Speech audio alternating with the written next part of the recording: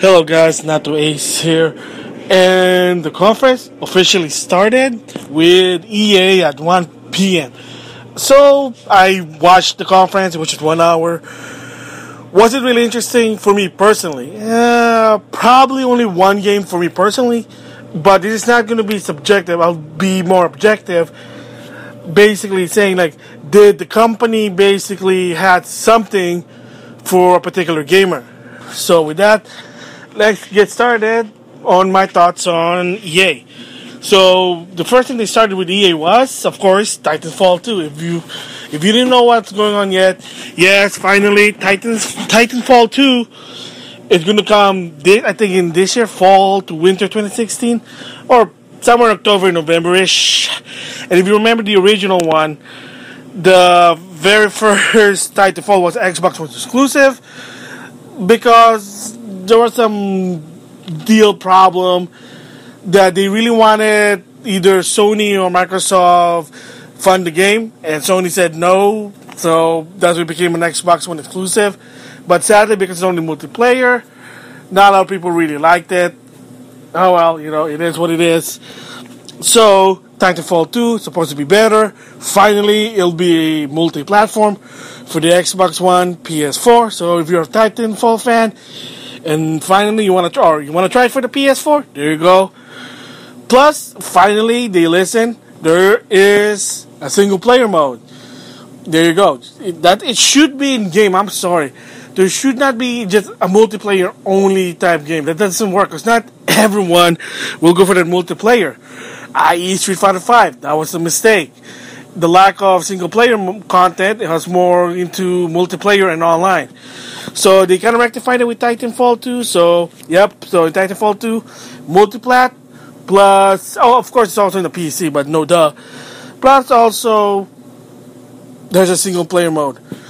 Alright, from there, moving there, they showed Madden 2017. Not really a sports fan. I'm not really a fan of the EA Sports game. I know some people do.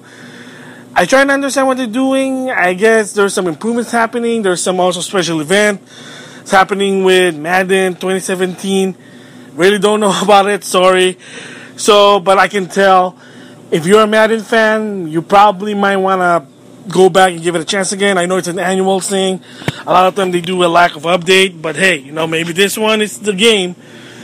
Just like WWK 2K, WWE games, every year it's an annual thing. Sometimes they're good, sometimes they're bad. So maybe this is going to be a good, so, check it out. Alright, moving there is Andromeda, Mass Effect Andromeda. Okay, Mass Effect Andromeda, that's what I'm trying to say. So, it's the 4th chapter of the game, and it's a brand new Mass Effect story. The trilogy is done. One of a good game, I have to admit, it is a good game. It's an RPG shooter. Kind of weird, but it's a Western RPG. I did play Mass Effect 3. I did the multiplayer mode because they had like that special thing you were supposed to do. Yeah, of course, the history of Mass Effect 3, so they're staying away from that. So, what is it, Mass Effect 4? So they show some trailer, they show some behind the scene.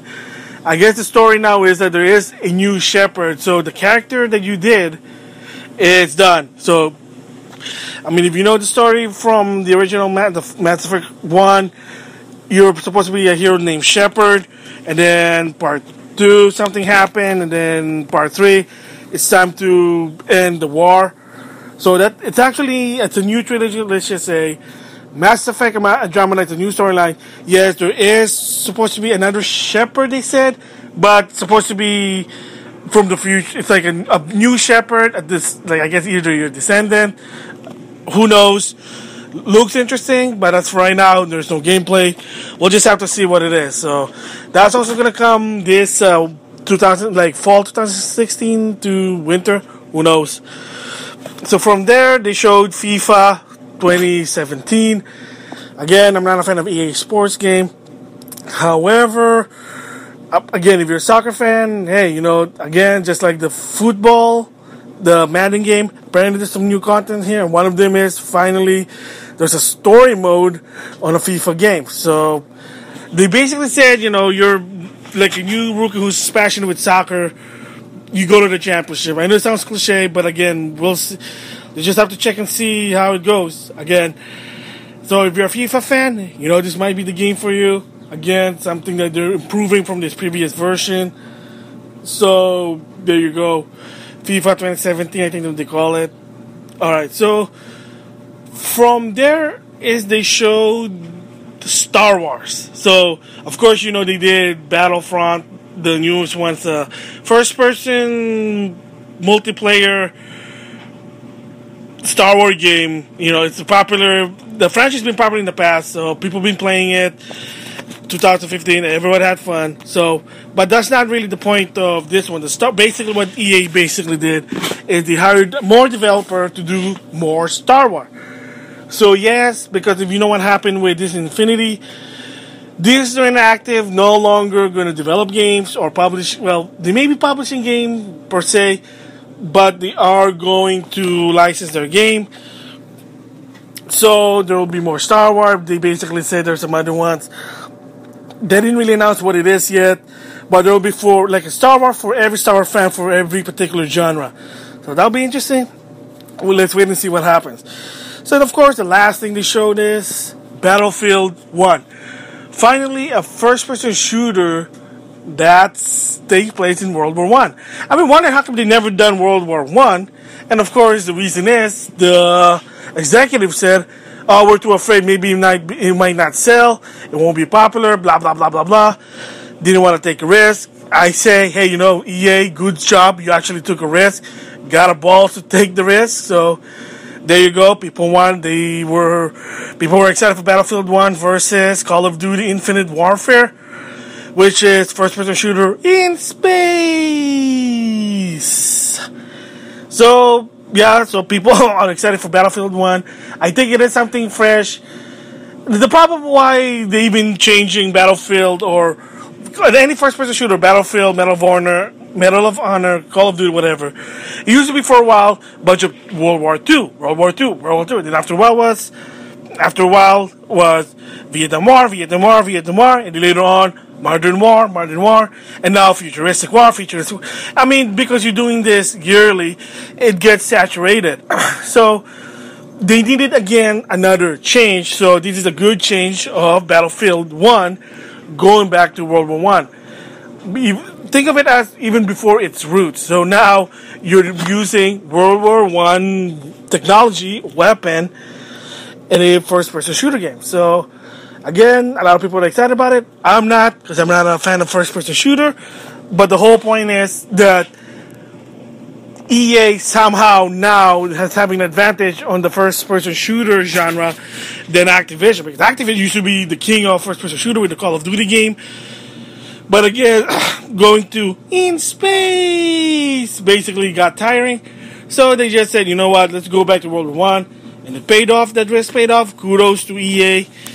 So we'll see if the game has reviews, how the review goes for both games. Battlefield 1 versus Call of Duty Infinite Warfare.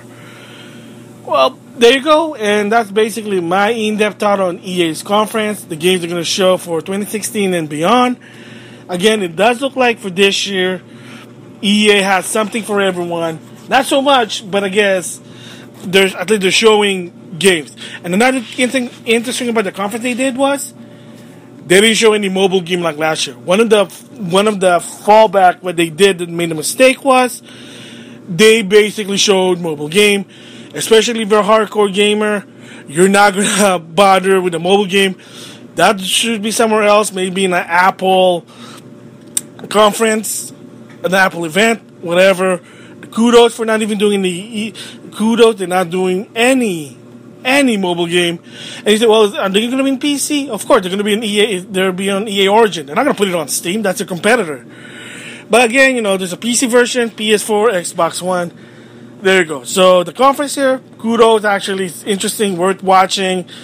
If you want a particular game being talked about, then it's there. So kudos. So what would I grade this? I would grade this conference a 7 out of 10 because they did show good content. However, I kind of wanted to have more, but they kind of didn't. So, but again, I get to try to keep it safe, so that's why 7 out of 10. So, good job. So the next one is going to be Bethesda at 7 p.m. Pacific time, and then I'll give my thoughts about that one. So stay tuned.